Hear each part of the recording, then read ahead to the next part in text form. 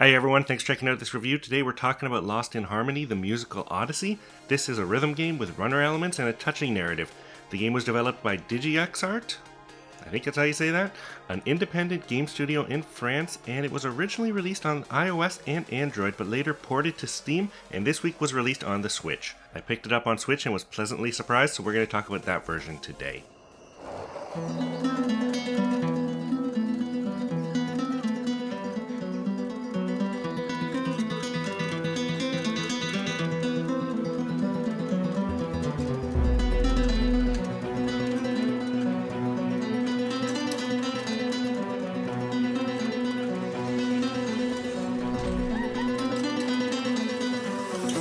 Lost in Harmony was created by one of the co-creators of Valiant Hearts. If you didn't play that, it was a really cool cartoonish look at World War I. It was incredibly touching, with a limited narrative that focused on non-traditional storytelling techniques that are especially effective in games. The game also has a focus on narrative, but a much more limited one. The scenes and dialogue are very minimal, with just some short text between each stage. The real impact of the story is told through the music as well as the atmosphere and tension created by the visuals.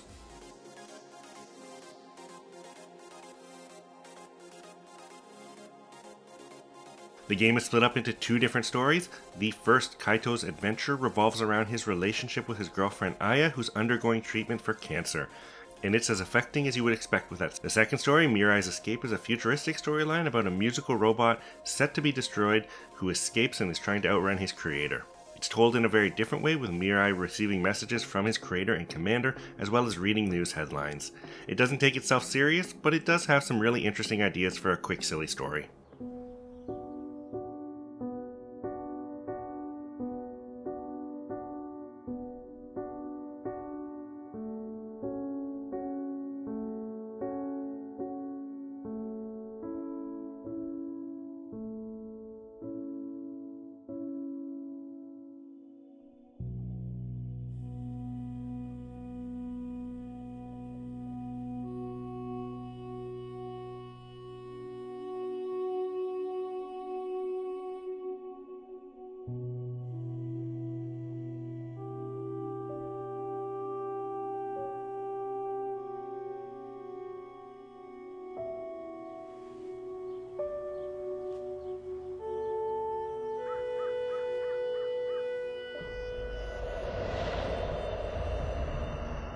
The gameplay is a mix of a runner and rhythm controls, but there's no tutorial or game manual, you just get dropped in and good luck.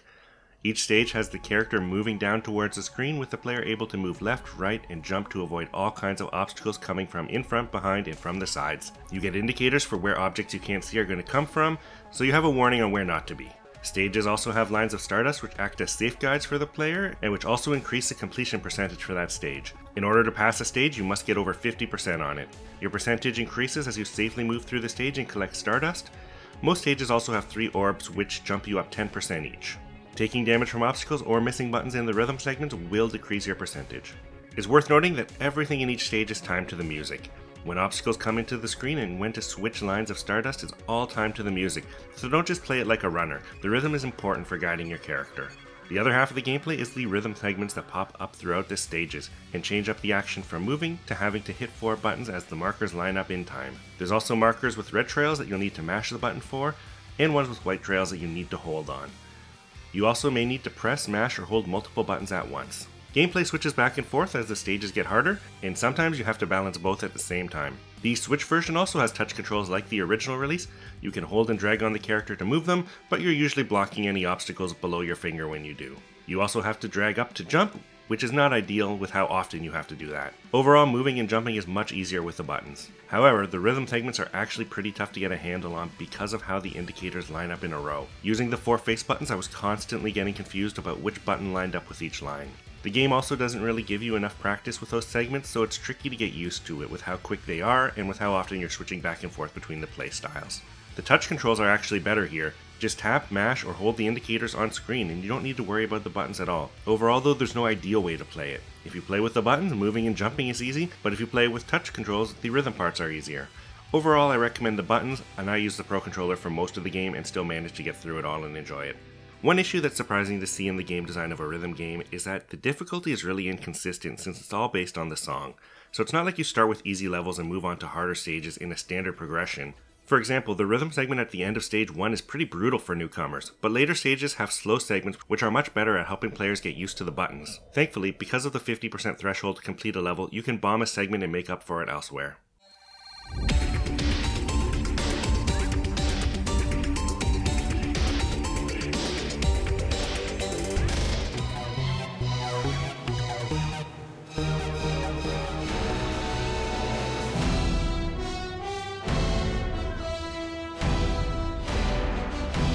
It's definitely worth noting that the visuals of each stage really make the game a compelling experience.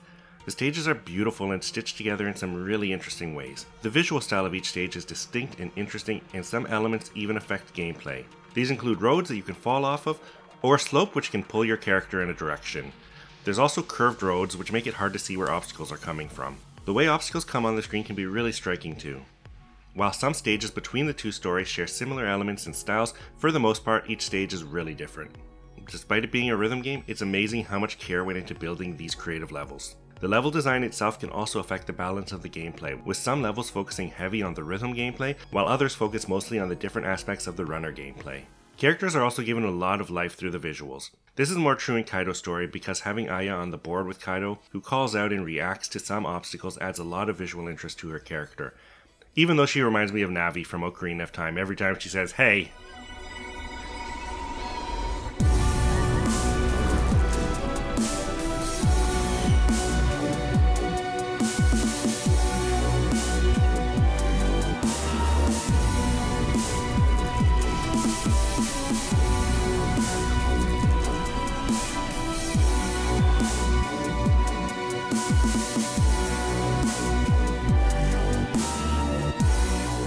The game has 26 tracks. The music in the game is pretty different between the two stories. Most of the music in Kaido's story are mashups of classical music remixes. They're actually really effective and great to listen to. You should recognize most of the tracks from just hearing them in other media. And even if you're not into classical music, the remixes give them a real boost. It's not quite the same, but it kinda reminds me of what Atlus did with Catherine's soundtrack, which was amazing. The music in Mirai's Escape is less inspired by classical stuff, it's more electronic, but it's still great. There are also 3 lyrical songs in the game which are really good, including a new song by Wyclef Jean. Overall, the soundtracks are great, and since they're available online for sale, I'll probably pick them up to listen to outside of the game too. Here comes the rain, hurricane, tornadoes, earthquakes again. But no, nothing is stronger than you. The game starts off with 24 stages between the two stories and has 2 difficulty modes. The normal difficulty is manageable but can still be tough in parts. Hard isn't so much harder than normal, so you can complete those missions without being an expert at the normal mode, but it does throw some nasty tricks in there. My most hated is the way that obstacles to jump over appear as soon as lines of Stardust start. Unlockables include visual customizations for your characters. As you play through the game, you'll be able to unlock new shirts, hats, headphones, and skateboards for Kaido, and more wave patterns and colors for Mirai. The game also has 2 unlockable stages in Kaido's adventure, which are great.